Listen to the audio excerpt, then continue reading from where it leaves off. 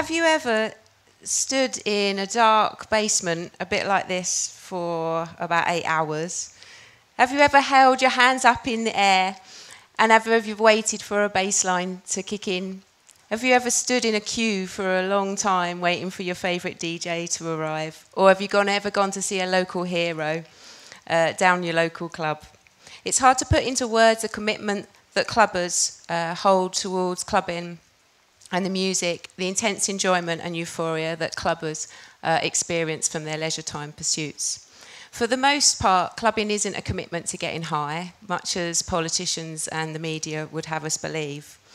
That's not to deny that some people get into trouble from recreational drug use. I think that recreational drug use can be a commitment to a hedonism that in our 24-hour consumer culture fits in quite nicely.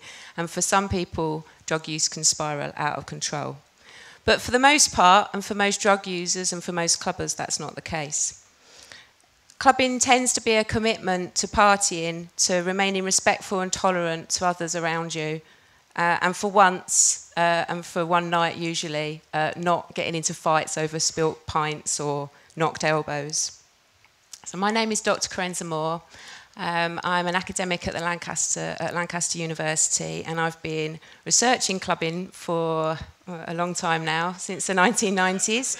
I won't say my age. And I've published about 30 academic articles about the subject. So I wanted to talk to you tonight basically about the historic and enduring role of drugs in club culture. The first thing I wanted to say really was just how much time, investment, effort clubbers put into their nights out. And for the most part, clubbers manage to have nights out, trouble-free, don't get themselves into fights, and basically have a good time.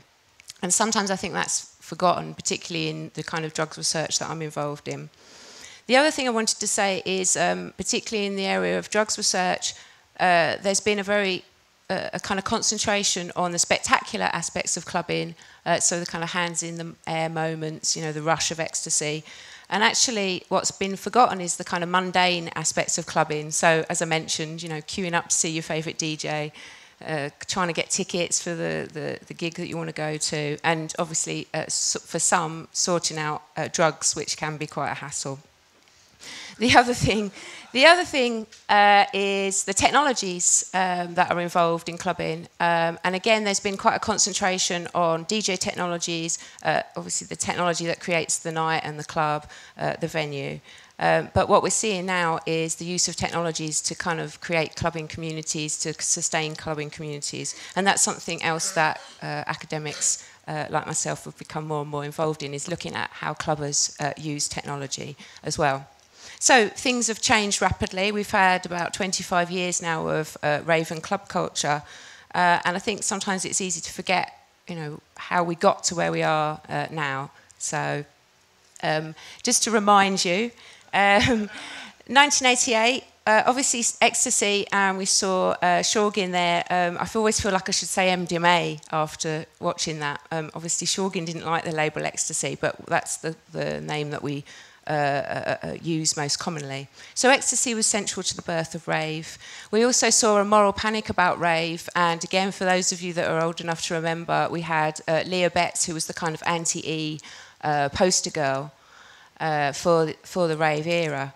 We've kind of seen a repetition of this, for example, with the GBL-related death of the medical student Hester Stewart, and that was covered a lot in the press as well. So there has been this theme running over the last kind of 20 years of particularly white women's vulnerability to drugs, which the media have picked up on and to a certain extent run with to demonise rave and club culture. In 1994, we had the Criminal Justice and Public Order Act, which basically criminalised outdoor raves and moved raves into licensed premises. And actually, that was mirrored by aggressive marketing by the alcohol industry. So again, we had things like alcohol pops. We've now got things like shots where alcohol is marketed almost as a psychedelic substance and an intoxicant marketed to young people. So we saw the move back into licensed premises and the arrival of alcohol back onto the dance floors of rave and club culture. And for those of you that think, so what, we don't care about Criminal Justice Act, Criminal Justice Raves Bill in 2008 basically reinforced police powers in relation to raves and to a certain extent recriminalised them and set up preemptive clauses such as is likely to set up a sound system. So I don't quite know how they know that, but obviously if you look like you're about to set up a sound system, you could get yourself into trouble. There has been a wealth of research. There's been a wealth of research on clubs and club drugs, starting with what we call the grandfather of rave research, Dr. Russell Newcomb, who set up the Rave Research Bureau in Manchester in the early 1990s. In 2001, a colleague of mine that I work closely with, Dr. Fiona Measham, undertook the first major study of club drugs and clubbers' drug use habits with a sample of over 2,000 clubbers. They found that 94% of clubbers had tried an illegal drug at least once in their lifetime, and 36% of clubbers had planned or had already taken ecstasy on the night of the survey. Now, what's interesting is over the years, we've seen a change in the drug habits of clubbers towards a more kind of pick-and-mix approach. So polydrugging has become the norm, basically. We've also seen a growing division between alcohol-focused clubs, called what we call binge, brawl and pool nightclubs. And this division has kind of grown really between those kind of nightclubs and drug-focused electronic dance music clubs as well. And that kind of division, I think, is quite problematic, really. Obviously, in post-rave club culture, there's also been a lot of developments, constant innovation in music tech, DJing skills, that kind of thing. But in the face of all this innovation in the post-rave club culture, some things remain the same, and that is the persistence of ecstasy. So ecstasy, MDMA, remains a Class A drug, despite downgrade recommendations from, for example, the Association of Chief Police Officers, ACPO, who recommended in 2005 that ecstasy should be downgraded to a Class B drug. Clubbers love ecstasy. It's estimated that 5 million pills are consumed every month. That's figures from the Advisory Council for the Misuse of Drugs in 2009. The quality of ecstasy dropped below what Shorgin calls an active dose. So ecstasy was about 40 milligrams, if that, in most ecstasy tablets from about 2008 to about 2010, early 2011. What happened was some form of displacement. So clubbers moved to MDMA powder, which is seen as a more kind of premium product. The idea was that you'd get more MDMA for your money if you bought powdered form. And we also saw the arrival of methadone, or MCAT, or as the media called it, meow meow. No one else called it that, but so MCAT. And it was interesting, MCAT, methadone, is actually amphetamine, it's habit forming. So I think that's an instance of where if you have low quality ecstasy, people displace to drugs that might actually be more problematic than ecstasy itself.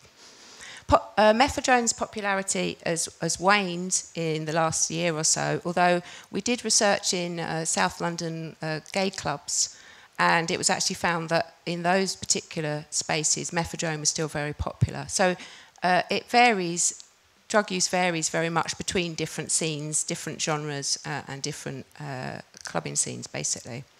We've seen in the northwest of England, we've come down from Manchester, the return of the £10 pill, which has been kind of welcomed by clubbers, to say the least. That's basically the return of an active dose pill, so either 100 or over 100 milligrams of MDMA in each tablet.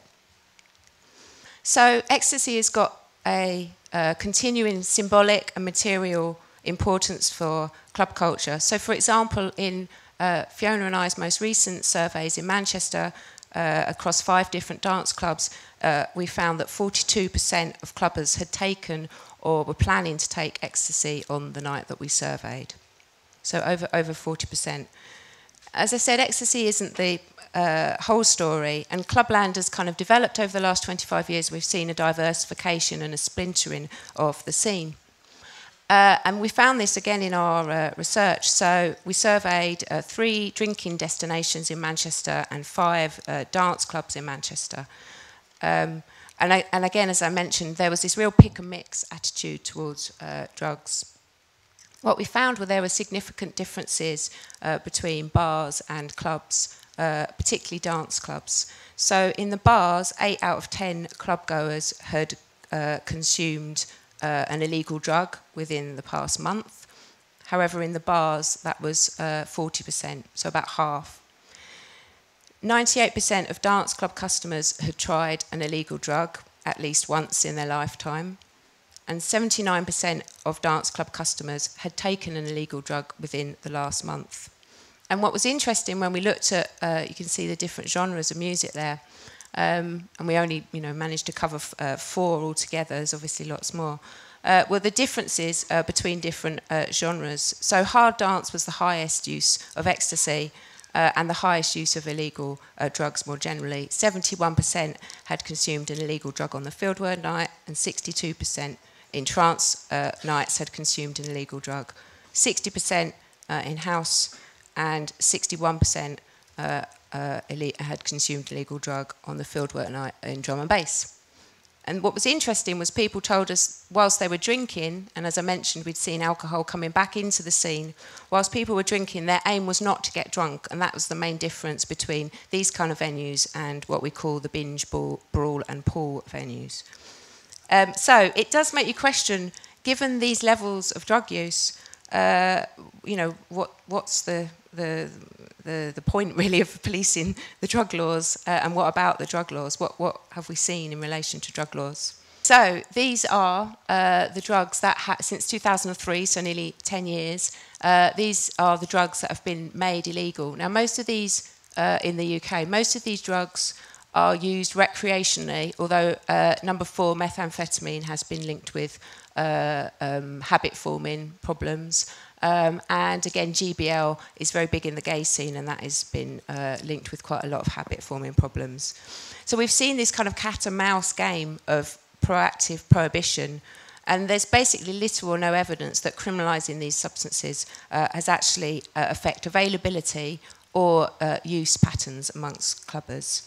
So what I'd argue really, instead of this form of criminalisation, we need some kind of harm reduction. The other thing we need to ask ourselves is why are they criminalising these substances? Why is this happening? Really, is it about the government needing to be seen to do something? Or is it maybe a broader issue of concern about what young adults in particular are doing during their leisure time? One of the starkest issues in relation to criminalisation and drugs in clubs is the position of ecstasy, and as I said, it remains a Class A drug. The question we have to ask ourselves is, what's the point of prohibition? So, whether or not the classification system acts as a deterrent for clubbers in general. For some, there's a confusion about classification. So in the work that we've done with teenagers, most teenagers have absolutely no idea what class certain drugs are. And that wasn't helped by some of the kind of to-in and fro-in around cannabis, so from C to B and back to B again. For clubbers and those that take ecstasy in particular, the contradiction in classification is really stark. So clubbers want to know, why is ecstasy the same classification as heroin, given the problems that heroin forms for people?